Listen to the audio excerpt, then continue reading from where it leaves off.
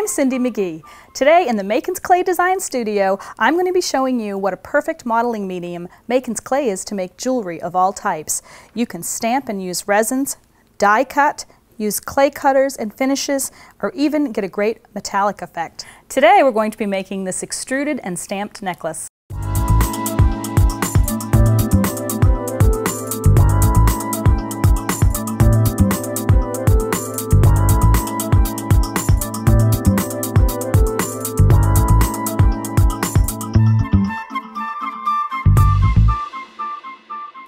To make this necklace, we're using a 60-gram package of white Makin's clay.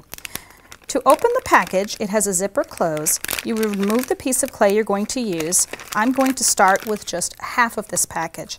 It is wrapped in an outer plastic wrap, which you would remove. And then you have this inner lining. Now you can either cut off just the amount you want, or you can go ahead and open the entire package. We're going to use probably about half for the first part. So I'm just going to cut off what I need. And once you open Makin's clay, it is important to keep it in a zipper baggie or a sealed container with a damp paper towel or a moist towelette of some type. And as long as you do that, your clay will stay fresh for a long time for use later. If you're working with it and it begins to feel as though it is drying, because it is an air dry, no bake product,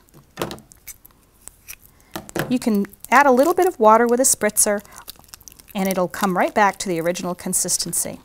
The first part of our necklace is these great extruded beads, and to do that we're using white Makin's clay, which I've just rolled into a piece big enough to fit into the barrel of our Makin's Professional Ultimate Clay Extruder. I'm just going to rotate the handle to bring the push rod back. Now you can hold it and do it this way, but it moves so easily I just like to use my fingers. And then insert the clay into the barrel.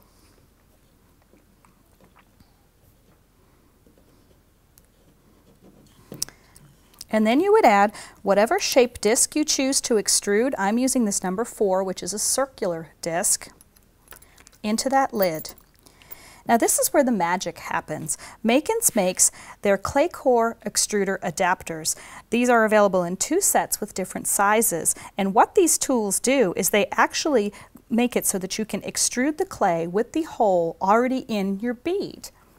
So you would add your adapter, move this back a little bit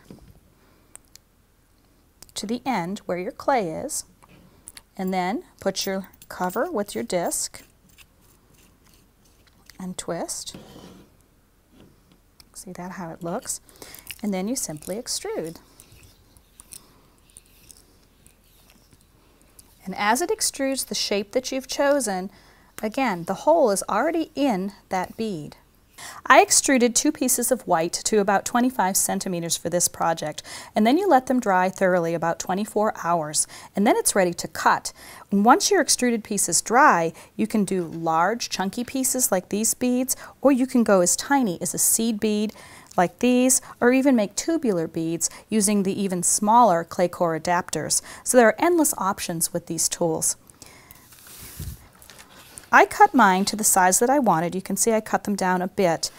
And I hope you can see those great holes already in the beads. This really makes the bead making process so much easier.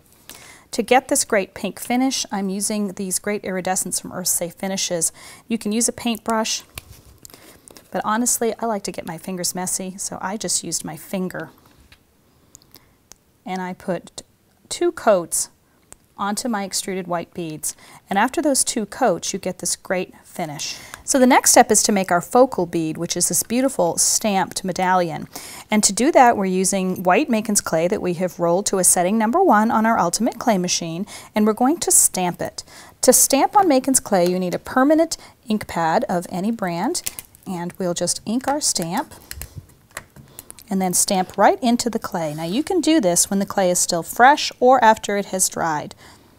And I'm just going to stamp my image and lift, and you can see that it takes the ink beautifully. So to make this focal bead you would actually do this twice. We need 2 of these stamped images.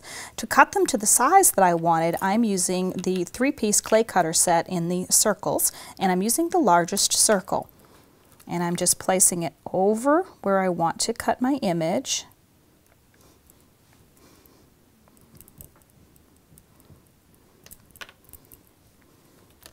And again, we're going to do this twice. So once we have our two stamped images, while the clay is still fresh, I'm going to put them together to make the focal bead. And I simply used an eye pin, which I laid on the back, and then I put the second circle on top. And you make like a sandwich with that eye pin inside. Now you can either color it now or you can let your clay dry. To color it, I'm using permanent markers, which are another great option for adding color to Makin's clay. And I just chose the different bright colors that I wanted, and you can see how beautifully it takes it. I did allow mine to dry first, but you can color it when the clay is still fresh or when it's dry. The next step would be, once it's colored, would be allow it to dry for 24 hours. Once it's fully dry, it's time to add this beautiful glaze finish. And that is done with ice resin, which is a 2-part epoxy resin. And I'm going to show you how to do that next. So once I have mixed my resin according to the manufacturer's instructions, it's time to apply it to our focal bead. I'm just going to pour it on. And it will sort of self-level, but I'm going to use the stirring stick to just push it to the edges. We don't want it to go over those edges and run down the sides, but we want to make sure that we have a good, even application of that resin. Now Makin's clay takes finishes like this beautifully. It takes glazes like Judykin's Diamond Glaze is a lovely option, metallic lusters and creams. But another option we wanted to share was 2-part epoxy resins like this. And you would let that cure, again, according to the manufacturer's instructions.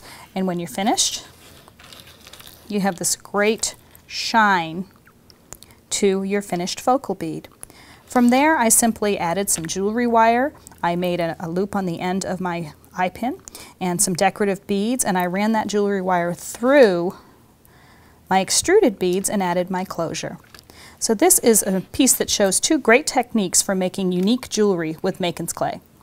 We hope you enjoyed learning how easy it is to use the Makin's Professional Ultimate Clay Extruder and our clay core adapters and rubber stamps to make this unique necklace. Making jewelry with Makin's clay is easy and fun for all ages, and there are endless possibilities. Tune in next time to the Makin's Clay Design Studio for more creative ideas.